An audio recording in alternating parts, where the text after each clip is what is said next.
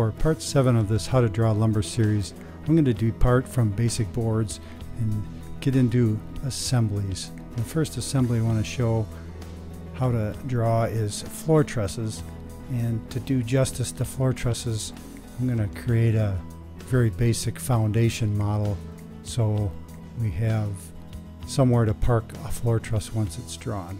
I just rotated the model around. I've been working on this one, drawing all these various parts and pieces of the model. Turn off the sun, go into window layers. I already have the layers box out, it looks like. I'm gonna delete the foam out of here, and let's park these eye joists and sawhorses. We'll remove those, and we're gonna view the axes just so we kind of have an orientation here. We're going to add a concrete foundation, but then work with some of the materials we've already created. So let's just do a real simple rectangular foundation layout, and let's make this 20 feet, 28 feet. Enter. So we have a rectangle, and while we're at it, let's just add a bump out on here. Let's go 16 feet, 4 feet. Take this line out. Take this line out. I'm going to triple click this outline to select the whole thing. There we go. Let's move it over, and because it's everything else in our model is already groups or components, we can move this piece without distorting any of the rest of the model. So I'm just going to go 100 inches here, move this over, and while I have this selected, I'm just going to move and copy so we have another iteration of this. I'm just going to move this up. Let's go 40 inches with that and make it a group while it's still selected. Alright, so now we have two identical outlines, and you'll see how those work as we whip up a foundation here. I'm going to make a foundation wall for this, and let's just go make it 8 inches by 48. So I'm just drawing a rectangle on this post, and then I'm going to just type in 48, 8, which is the wrong way, so we're going to go 8, 48, enter, and it puts the rectangle in the direction I wanted it in the first place. I'll triple click that, make it a group, take the move tool, see if we can get it the index to the end of this line here. It's jumping all over the place, so I'm just going to take it down in the blue direction and orient it to the bottom of this. And let's just move it this way. I'm doing this because it's difficult, even with inferences sometimes, to get 2 points to line up. I'll take a little more forceful approach to that. So let's use this for a foundation wall, and then let's just draw a footing while we're at it. And because we've grouped that geometry, I can just draw on the face of that group, and then go 16, 8, enter. And the order you enter these inches down here in the value control box, that's the shape the rectangle comes out. So if you go 8, 16, it'll make it stand up, or 16, 8, it'll make it lay down. I'm going to move this, taking it by the center point, and made a mistake there because this is free geometry attached to the free geometry of that line. And so when I move the rectangle, it moves the line. So while it's selected here, I'm just going to right click and make it a group, and now we can move it independent of the line. Little trick, and that can be really frustrating if you're not you don't know what's going on in the model, why things jump around and change. Just to clarify, we have a group here with this rectangle, got another group with this tall rectangle, and then these lines are individual lines that aren't in a group, so I have to triple click to select all of them. Alright, as long as we're at it, let's make this look a little more official with a keyway in it. I'm in the foundation group. I'm just going to draw a box that's, let's call it 2.5, 1.5, which is something we could cut out of a 2x4 or make two of them out of a 2x6. We take the protractor tool, just go in here. We're still in group edit mode. I'm just going to put a 15-degree angle on these two sides. And then with the move tool, I'll grab this corner and just slide it in so that these lines match up. Then we can select this. And because this little item isn't hooked to anything, I can move it around freely. If I, for instance, if I drop it here on the edge and then go to move it again, it does all these goofy things. So I'm going to back it up, and as long as I can put it where I want it in one move without dropping it somewhere I don't want it, I don't have to group it to move it. I can just move it in one sweep there. I hope that makes sense. I'm going to take out this little line. And the line that's still showing here, I just erased a line, but that's in this foundation wall group. The one that remains is in the footing group, so it's separate, and you get Z flashing here because there's two faces. So I'm going to go in here. Now we're in the footing group, and I'm just going to trace the outline of our keyway. And you can hardly see what's happening because the lines lay on top of each other, but I've just traced lines in the wall group within the footing group. So when I erase that, now there's only one face that occupies that keyway space. So we have a footing group and a wall group. Let's get rid of these guidelines while we're at it. Okay, so that gives us the geometry we want for a footing in a wall. And we'll do the wall first. So what I need to do is explode this group.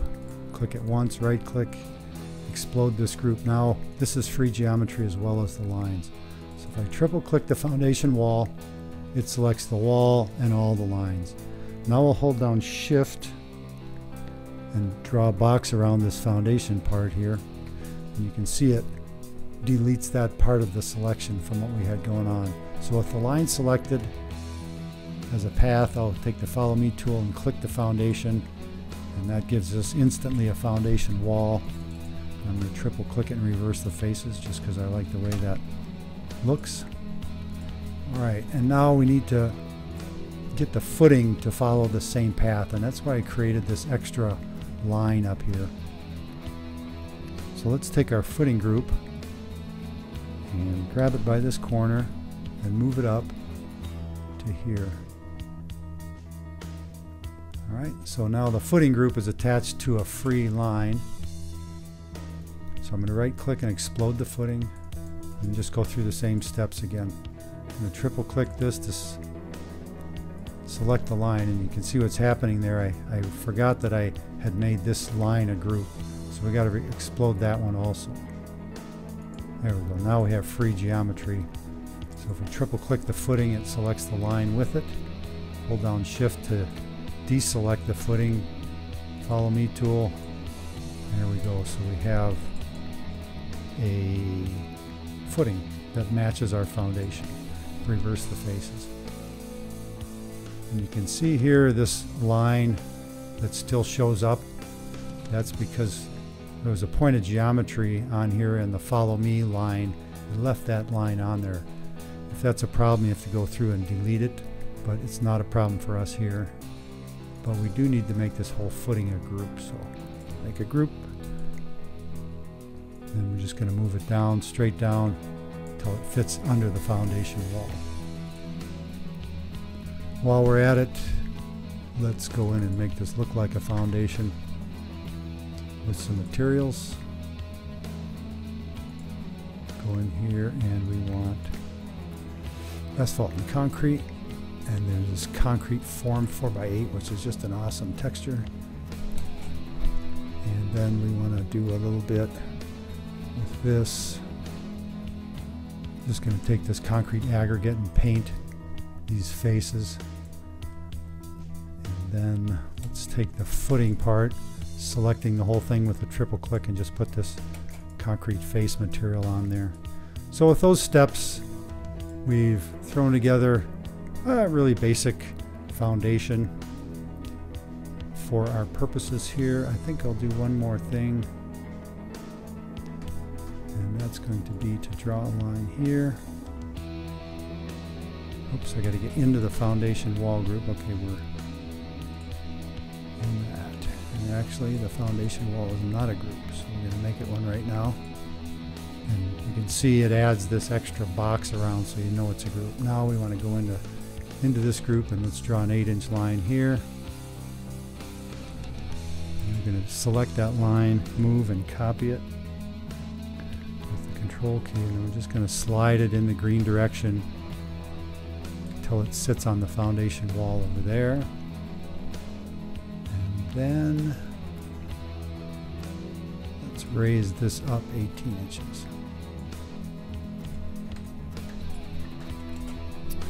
And that way we can show an example of how to draw a top chord bearing floor truss and a bottom chord bearing floor truss.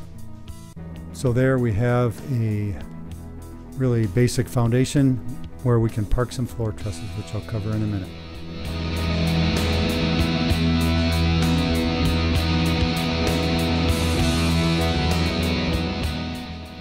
With this foundation drawn, I'm going to add some treated wood top or sill plates on it.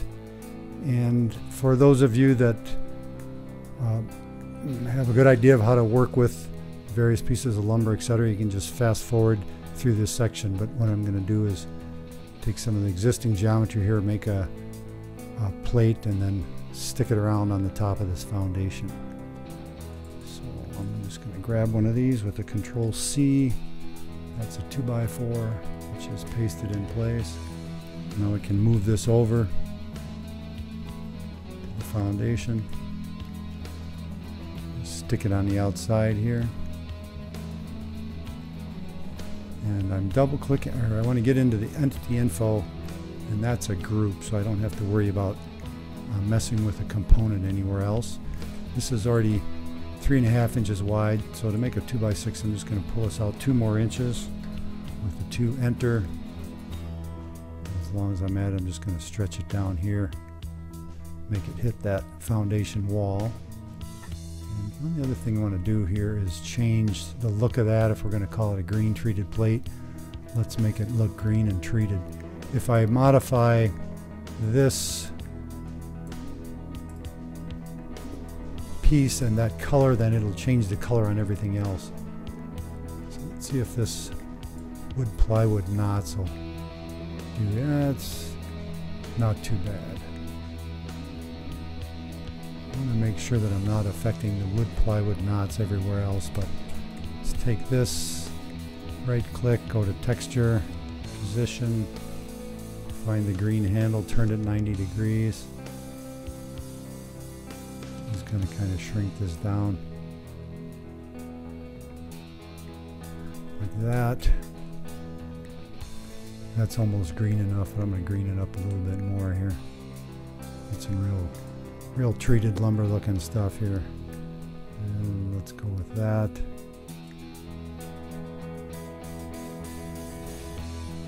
Double click this face, move a copy of it with the control. And let's rotate it up. Let's rotate it down 35 degrees. Right click that and then call this a projected texture.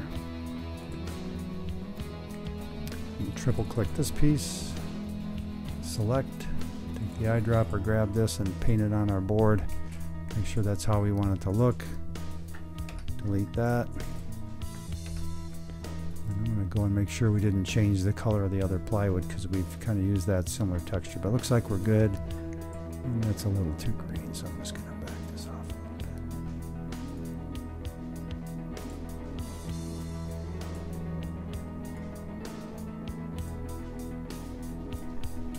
bit. That's how it's going to be. So now that we have one of these boards, it's just a group, and we're not going to make a bunch of them, so I won't take the time to make it into a component. I'm just going to slide one of these over here. Let's take this one, move and copy it, move and copy it again.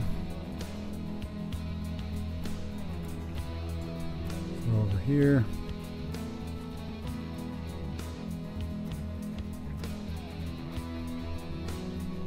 Take both of those, move and copy them.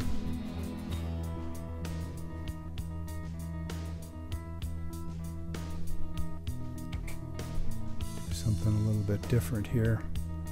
Just going to draw a line. Let's go underneath here and draw a line under this.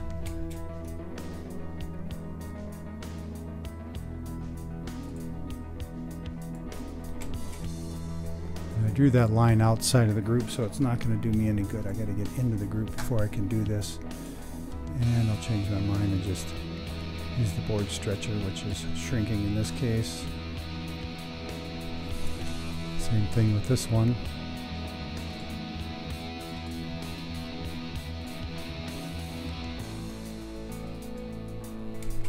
Alright, I'm going to take the outside of that group and then take this and this. And then let's rotate and copy that.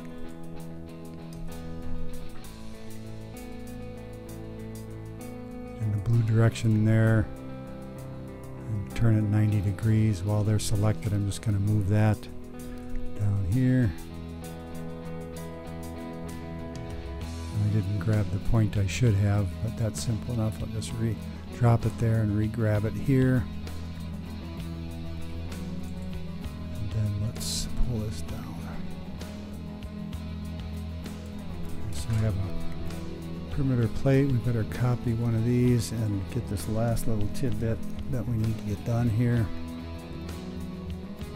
Grab it by this handle this time. You can see that tool kind of jitters around because it has the capability of either moving or rotating that tool, that board. So we just want to make sure we're in the move mode because that's what we're after. Somewhere down the line it's probably going to matter, so I'm going to select these plates and then we'll just make them a group in themselves so we can deal with them like that. While they're all selected, I'm right clicking to make a group. So that was covering some of the details we've done with other pieces of lumber. For those of you that skipped that part, we'll now get into the part where we draw a floor truss. And to draw a floor truss, the open web type, I'm just going to use, they're basically made out of 2x4s, so we'll go back in here again, grab a group with a Control-C, edit, paste in place. Now we'll move this piece, and we're going to make just the standard bottom bearing floor truss out of this. So I've placed that 2x4. Just going to rotate him 90 degrees. I could have saved myself a step if I had rotated it from a different corner. We'll just position it over here, and that's a group. So I'm double clicking to get into it. Let's just pull this out to the end of our plate, and then I'm going to move it back an inch. One, enter. Get out of the group, and I'm just going to slide it this way half an inch so that we could put sheathing on the end of it. And again, here the way these floor trusses and sill plates and everything work, there's all sorts of methods and assembly procedures. So I'm just kind of picking a standard random one, which reminds me that I should move these in a half an inch to match. And so here's the first example of why it's good to have these sill plates in a group of their own. We'll move these plates later. Okay, so here we have a 2x4 group that spans. Of course, we all know 2x4s don't come that long and are not that strong. But I'm just going to show how to do the 2x4 members here and not get into the truss plates so much.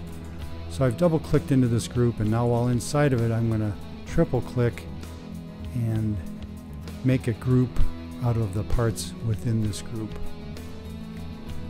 So what I want to do is take this group and we're going to move it up with a Control, getting it in the blue direction, and I want it to be on the top of this plate plus 1.5 inches. So I indexed to the top of the plate and dropped it, and then I moved it up another 1.5 inches. So this floor truss will be a matching height to our top chord bearing ones that we'll do later. So let's see, let's do another paste in place. I still think we still have that in memory. Okay, we do. Let's grab this piece. You always got to make sure that you haven't picked up a component inadvertently, because you'll be over here working on this piece you think you copied, and lo and behold, you're changing everything else in your model, and that can be frustrating. So I'm just taking this group and manipulating it around to where we want it, and then I'm going to double click into it. And you can tell we double clicked into it because the faces get polka dots on them. Let's just raise this up. I'm just making one of the members at the wrong face there, so I use the back button. I'm going to move this here. Let's just slide this in 1.5 inches. And you can see I'm inside the group, and I went to grab that, and all I was holding on to was one corner, so it just distorted the 2x4. So we'll use the back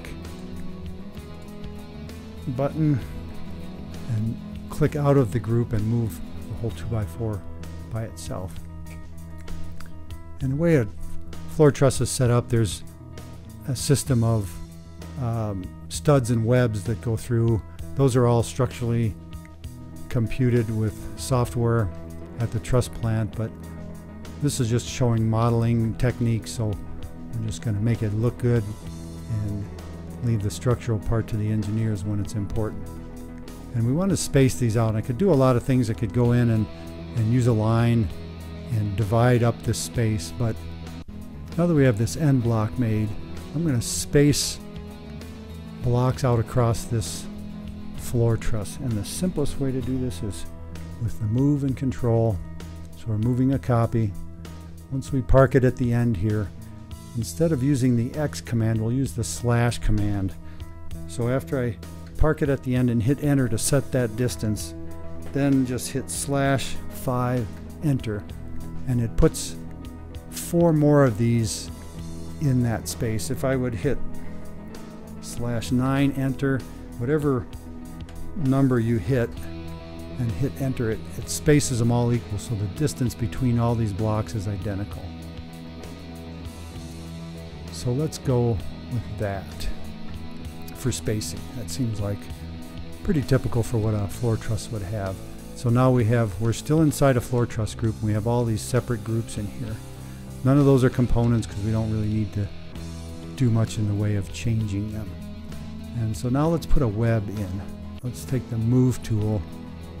I'm going to grab this 2x4 by its center point. I'm just going to hit control. I'm just going to move it over to the center.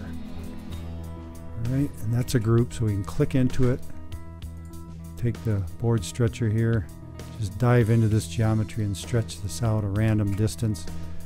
And I've clicked once to get out of it, out of that group edit. Now we have this 2x4 group standing up. So I'm going to take the rotate tool and now carefully get on this center point, click on the center line, and then drop this down, and then index to the center point of this block. So we have this 2x4 group laying in there on the diagonal, much like floor trusses are done. So when we click to enter this 2x4 group, I'm just going to trace the lines and see the little X's to show me where how I'm tracing something that's in another group. Just going to click through these points, and we can take the push-pull tool, just cut these pieces of wood off, drag them back to the other side with a double click here. We've moved all that stuff back 3.5 inches, and we have this board 2x4 that fits perfectly in between the uprights of this floor truss. You can see if I move this out here, it's all cut nice, and we save the material projected texture so that it just looks very much like a board in a floor truss would look. So let's go back to put that in place. Now that we've got this 2x4 web drawn, let's duplicate it out across the floor truss. I'm just going to grab the rotate tool, hit the control key, get this indexed in the blue direction and hold down shift to keep it there. Get right on this point of this block. So I'm going to rotate a copy of it 180 degrees. And you can see down here in the value control box I got 181.6. So I'm going to override that with a 180 enter so that it goes where it belongs. Now let's take the move tool and put this in position over here. So now, because the spacing is equal and the blocks are equal, we can just select two of these, move with a control, grab it carefully by this point and move it till it fits here. Hit enter, 2x enter, and we've completed the floor truss. So that's pretty much all there is to that. We could explode this group and then right click and make it a component. So we'll have a bottom bearing floor truss component, and inside that component, if we double click in, you can see by watching the entity box there's all these groups, but now they're inside of a component. So if we change one of these trusses, they'll all change. So we've got one of these, move it and control it. I'm just going to slide it over 24 inches, enter, and then let's just go 6x, enter, and see how we did. Yeah, that's about right. Spacing is going to be a little bit off for layout of. So let's just delete this guy and we'll put a top chord bearing truss there. So with those steps, you can get a great representation of a floor truss. Although, as I qualified earlier, this isn't a structurally engineered design by any means, and it does, however, show the idea of what kind of space a floor truss can take up. So I'll stop the video here, and for those that are interested, I'll do one more segment to this tutorial and show how to convert one of these into a top chord bearing truss for the other part of this foundation.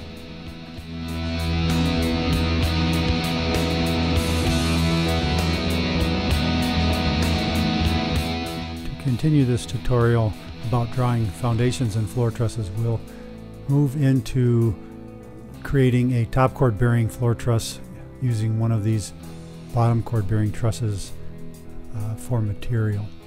In the meantime, I need to do a little housekeeping. I added some gravel down here and changed the position of the form texture on the outside of the foundation wall.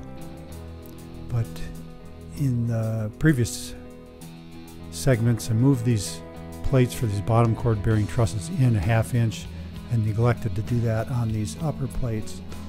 And I want to put that in this tutorial segment just to show you that it's not that tough to go back through your model and make some changes when you've built it with some forethought, in this case putting these various things into groups. So I'm going to turn the shadows off and then go into this sill plate group and move these things in a 1/2 inch so that they match up with the construction from before.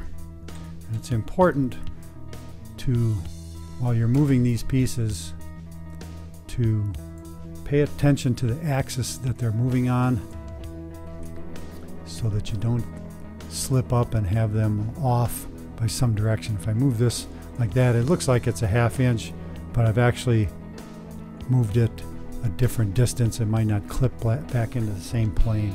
So just move things accurately and purposefully when you're doing so, and save yourself some trouble later.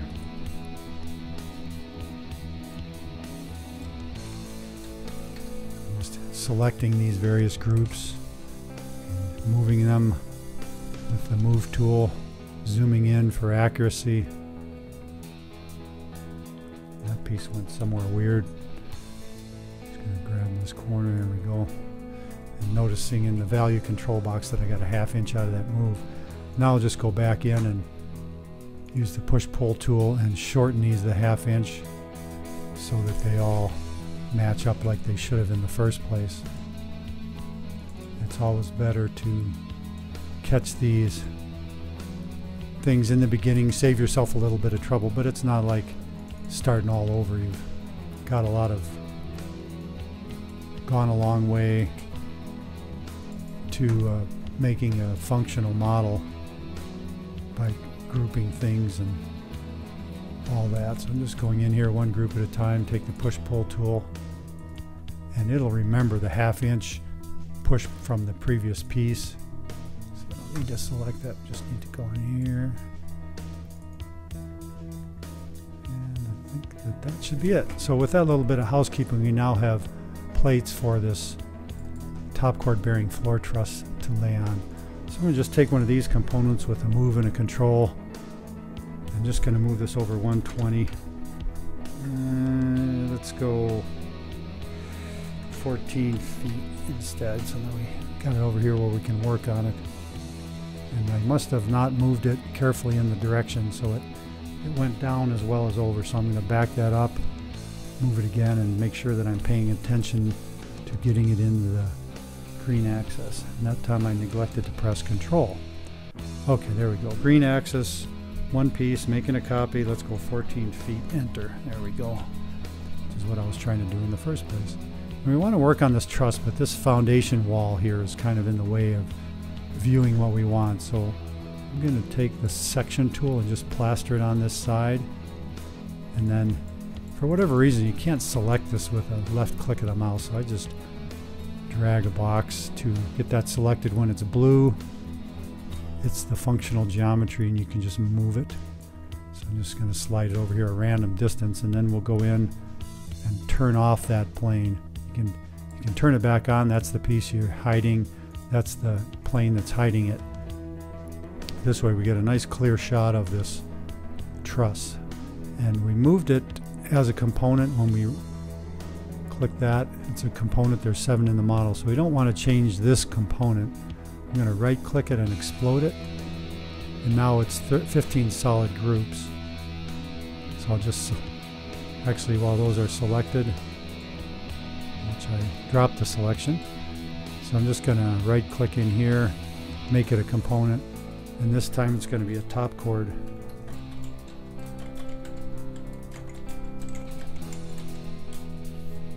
Create. Now we're working with a new entity. So let's just go in here. Now these are still groups inside of the component, so I can just change these and not affect other parts of the model. I'm just going to pull this out, index it on the outside of this plate, which is fine. So I'm going to delete this, take it, and move a copy of this down.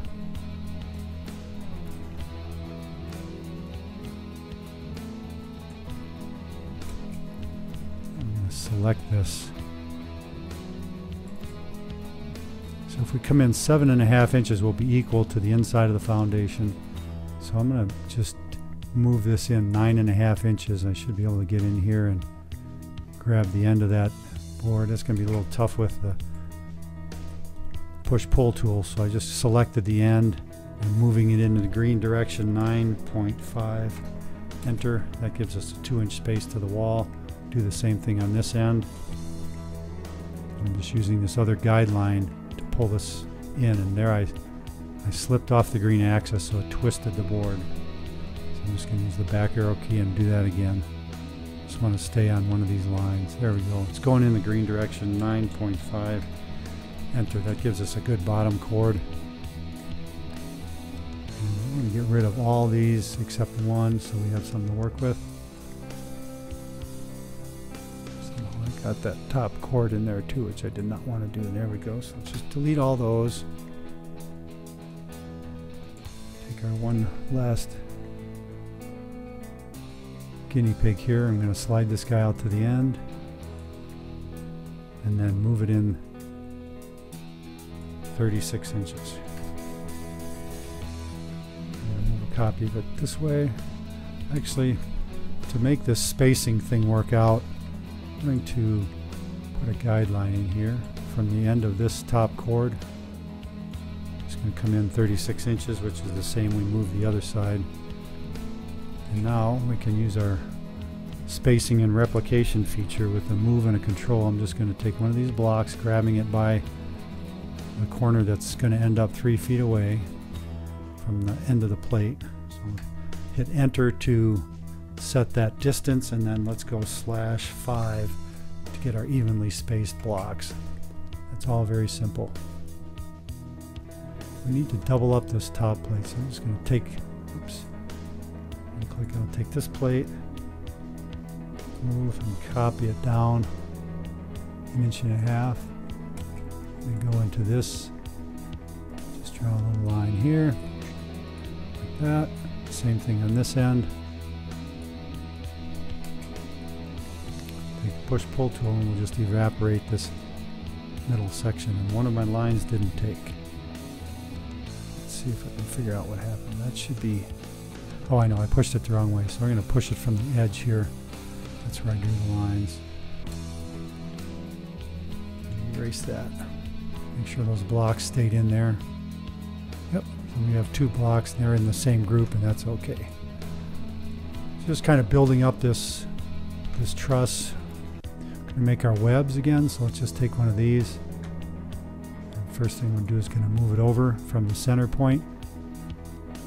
Except I forgot to hit control, so I used the back button to put it where it was.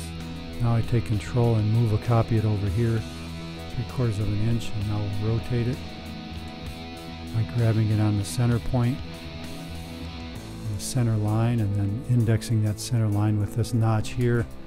And we can just go into group edit mode. Let's just pull this out, random distance.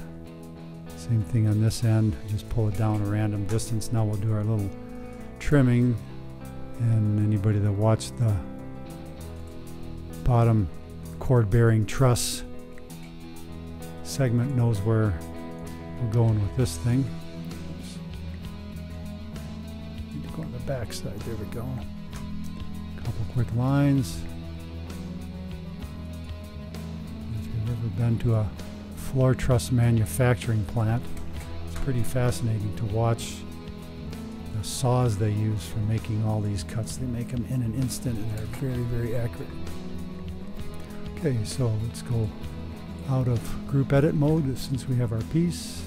Take the rotate tool and copy with the control. Blue direction on this corner. Moving a copy around.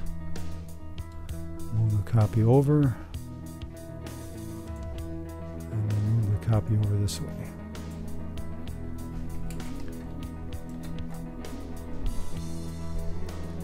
Just going to move and control those.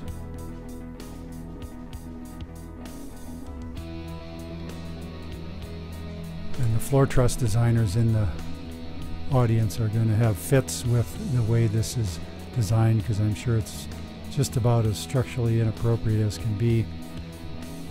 But we'll focus on the methods here more than the structural part of it. And because I got an odd number of spaces here, it doesn't lay out like our bottom chord bearing one. So let's just get this done. So inside the truss component group, I'm just going to draw a rectangle here, make it a group, and we can work with this, and we want a guideline in the middle of it. See an index to there.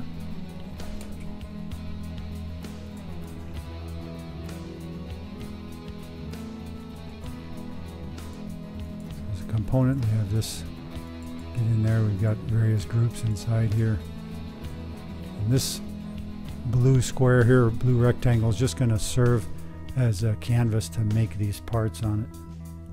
So I'm going to take this vertical block, and first I need to move a copy of it.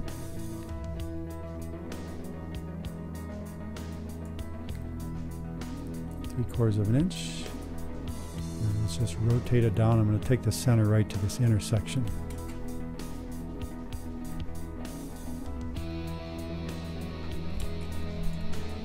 Edit this group.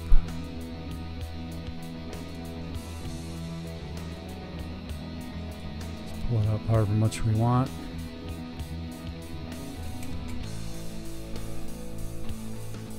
Oh, we're still in edit mode. We're just going to trim this off like we've done before.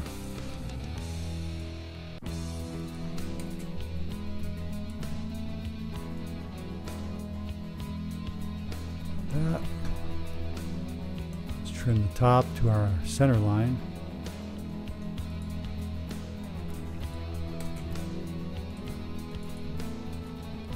So we have one side, so we can get rid of our canvas group and get rid of our guideline. Take this block and rotate it. Make sure we're in the blue direction here, and on this point hit Control, so we'll rotate a copy of it.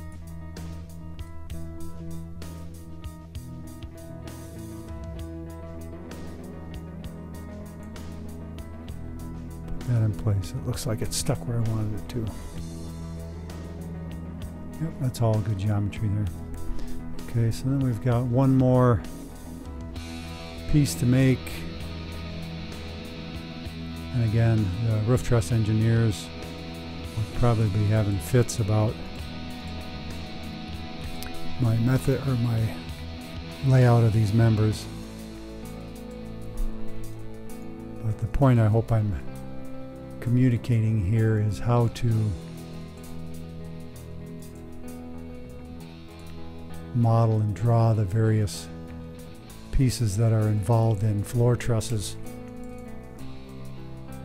and ways to shape the parts and duplicate them quickly so you can be as accurate as you want with your modeling. You can even go to the extent of getting the engineered drawings of a floor truss and then duplicating all the parts that are actually structurally viable and model those if you care to. But in doing that, you'll end up using many of these methods. Okay, so we have this end piece, and we're just going to move a copy of that down here. I'm going to set it on this back corner, line that up. See, the angles are different here. So we created them separately rather than beginning. Oops, and there I hit 186.4. I did not want that. I want 180. Enter. And then I noticed that this little segment down here didn't get cut off previously, so let's go ahead and trim that up. In my haste, I missed that little detail. And because that's a group and not a component, that means I need to go back and do that to this one. If you're doing a lot of these, those could be made a component, and then when you change one, they all change. So that's basically what I wanted to end up with. And let's get rid of this guideline, which is inside the group. So we can go back and put that back in place. Now let's take our component and just move it over here 12 feet. Puts it on the end. And you can see we got a problem down here. We'll fix that in a minute. Let's just go ahead and copy these. Now we're going with move and a control. 24, enter. 5x, enter. Let's go 7x, enter. And that gets them down close enough to the wall. So let's fix this. Now I could go in and make a custom truss, which is probably what would happen in the real world. But I want to show how simple it is to modify models once you're kind of deep in the process. So we're just going to go into this foundation, and I'm going to select all this geometry right here. I'm just zooming in until I get exactly what I want. I'm just going to take the move tool and move this over. Let's go 12 inches. So So there it is. Remove that part. It just moves everything. And now we know what the distance was, so we just go into the footing model, or the footing group, I'm sorry. Gonna move this 12 inches. Very simple. If we go into that 10 tons of gravel, and this, it was 12 tons of gravel. My back says it was 150. So I'm just gonna move him over. That's a foot. And we've got to go into the plate group. We're going to extend this out a foot. Let's see, we're in edit mode again. Just got out. I'm just looking for this single dotted line that tells me I'm in that group or component edit mode. So let's pull this out 12. And then I think the last thing I got to do is move this little guy 12 inches in the green direction.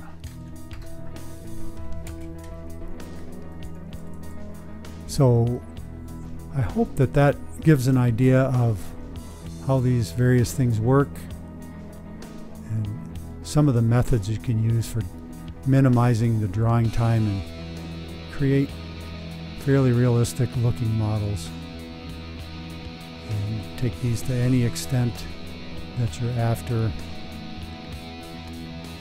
depending on your design purpose. So there you have it. For those of you that stuck through all the segments of this video, congratulations. I hope it's been helpful and helps you create realistic models for the projects you're working on. Thanks for watching.